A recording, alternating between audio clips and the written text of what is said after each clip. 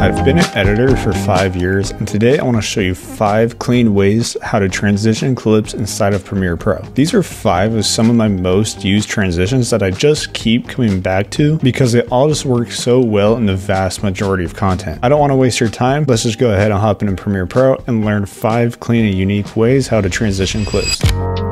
So for this very first transition, I think this works really well when you're filming kind of aesthetic or cinematic filmmaking kind of content. It can kind of work in anything. I just think this is when it looks the best. So to do this, we just want to right click, hit new item and do a color matte, then hit OK. And then you're going to want to make it white. Hit OK again, and then drag and drop this on in between your 2 clips. Just go ahead and trim off the rest. You don't want to be super long. And what we're trying to do is create a flash kind of effect. So to do this, you just want to go to the middle of your 2 clips, come down to opacity, hit the stopwatch to make a keyframe, and then just move to the very beginning of this clip and turn it down to 0, and then move to the very end of it and then create another keyframe and turn it down to 0 again. We can take a look and just kind of see what we're working with. It's pretty good. It's nothing too crazy yet. I kind of want to just play around with some of the blend modes because some of them might look better than others. See what overlay looks like. I actually really like that. That might be the best option, but let's see what else we can do.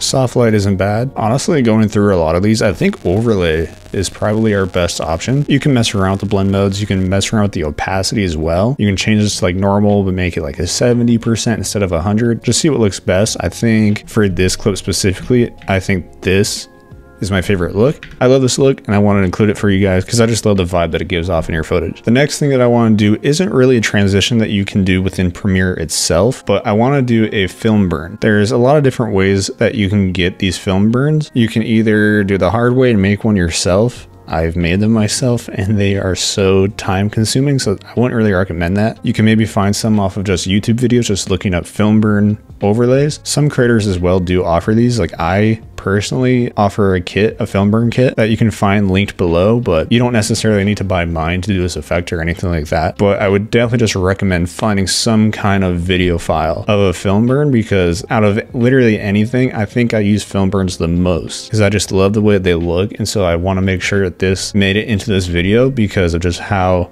goated I think they are. For me, I'm just going to pull up the kit that I built just because it's all my favorite film burns. And so I'm going to do vertical film burns, and then I have like 15 different presets in here. I think 6 is honestly my favorite. So again, you just want it to be right in the middle of your 2 clips, and then you want to do the blend mode, change it to screen, and then a nice little cherry on top to really sell the transition is if you do a sound effect. And I do have one in this pack as well as like a camera shutter kind of sound effect. So I'll just drag and drop this in. And again, you just want to position this right in the middle of your 2 clips. And now let's check out how it looks. Obviously, these clips, I don't have sound on them, but you still get the idea of the actual film burn itself. These are super sick. You can also mess around with blend modes on this if you want. You can try like difference or something on it. That's honestly not half bad. You can just kind of have fun with it to see what you like. You can definitely get super creative with it. For this next transition, I want to show you probably one that I use second most, and that is a slide transition. So to do this, you want to actually get your transform tool, drag and drop one of these on. And then first thing I always do in transform is turn the shutter angle all the way up. And then to start this clip, you just want to move it off of the frame, hit a keyframe at the very beginning, just move it in a little bit and set it back to where it was. So let's just see how fast it is right now. Okay. I think that should be slowed down a little bit. And if we highlight both keyframes, right click due to temporal interpolation and hit Bezier, this is going to allow us to hit this drop down and then we can adjust the speed ramping of this transition. So I do have a whole video breaking down how to create smooth keyframes. I'm going to leave that video here at the top if you want to check it out because it's a little complex to explain the whole thing really fast. But just know for a transition like this, you just want to bring the second anchor point all the way down and probably just as far left as you can go. And maybe just move this one up a little bit. So this is gonna create a smooth keyframe. So it's gonna start fast and come to a slow stop instead of just being abrupt, if that makes any sense. So let's see what this looks like now.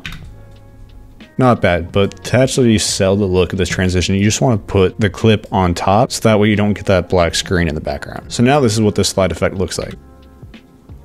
So I actually use these a lot. And then what I also do is I add like a whoosh kind of sound effect. I think the one I have, I believe I got it off of Epidemic Sound, and they have a ton of different sound effects on that website. So check it out if you want to use it in your content. But the slide effect, I use it like a lot. Can't lie. All right, so for the fourth transition, I want to use an external plugin called Keeper. And what this does, it allows you to mask out the subject of your video. This plugin is not free. Unfortunately, it's not my plugin or anything. I just bought it for myself to create in my content. I'll leave it linked below. I have a whole video breaking down how to use it, as well as a free alternative if you need it. But this is a really cool effect that you can get really creative with. I'm just gonna go look up Keeper, drag and drop it on. And then I want to change the detection to my subject. And now you can see my MacBook is completely keyed out. So the real sauce in this is going to be if I hold Alt and drag this up, that's going to duplicate my layer, and then I can delete it off of the base clip. Let me just restructure the layers, and then we can move this forward. Overlaid on top of my clip is my MacBook. So you can kind of see what this looks like.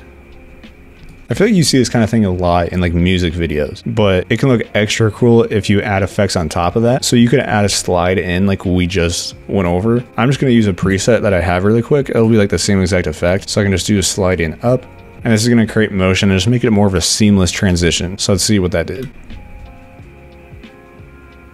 See, like that is super sick. I love that. I'm kind of experimenting around with this transition a little bit more now, but I think they're just super cool. You can definitely have a lot of fun with this kind of transition, just really get creative with it. And then for this final transition, I want to create a zoom in and out. So in the first clip, it's going to zoom in, and then when a transition is going to zoom out. So again, to do this, you want to pull up your transform and then just drag and drop this in onto both clips. So on our first clip, again, we're in the transform tool, turn your shutter angle all the way up, and then you want to scale it kind of towards the end is when you want to start it. Hit a keyframe there.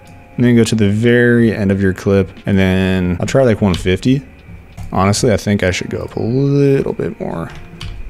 So then we can highlight both of these, right click, do Bezier. And then again, we want to create this motion. So we drag this one kind of towards the bottom, move it out. Actually, to adjust that, I need to move this one in, bring this one up a little bit and move it back. So that creates like an exponential kind of speed ramp where it just starts off slow and gets faster and faster.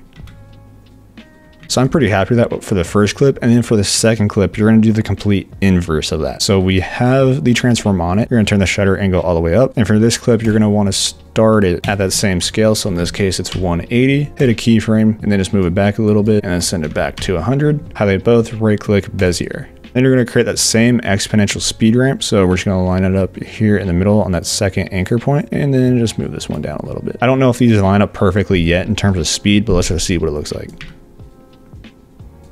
Honestly, that works super well. And I'd say that's a transition done. And so that is 5 unique, clean transitions that you can do inside of Premiere Pro. Again, these are like my 5 most used transitions that I do, because I just like to keep things simple. And when you're editing, not having to think as much is going to help you so much more in the long run, because it's something that is so mentally intensive. So the more like a system you can build in your edit that you can just replicate over and over without thinking, it's just going to save you so much headache and not hate editing. And so these are the 5 that I just tend to do the most. Hopefully that makes some sense. But anyways, I just want to let you know that I do offer editing assets on my website, justinlisenby.com, where you can shop a whole bunch of these time-saving presets so that you're not manually having to create these effects. You can just drag and drop them on into your footage. But if you want to see a video where I teach you how to create animated captions in Premiere Pro, I'm going to leave this video up for you guys so you can go check it out. Hope to see you in there.